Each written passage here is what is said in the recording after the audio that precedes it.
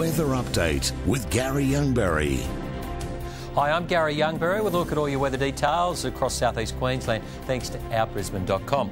On the weather map we have a strong cold front that's moving through the bight, some warmer northerly winds in the southeast at first, then some rain developing throughout the day. Some very cold air in behind this system. We will see some more alpine snow over the weekend. Still onshore winds for Queensland's coast, a few light showers, but definitely seeing those showers ease back as we move a little closer towards the weekend.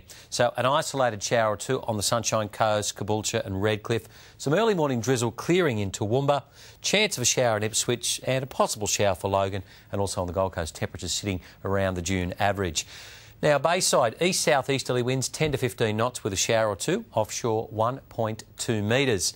While in the city, 21 degrees the high after a low of 12. A mostly fine day. Look, there's a very slight chance of a shower, but I really don't think we'll see too much tomorrow. It's really starting to dry up in the atmosphere.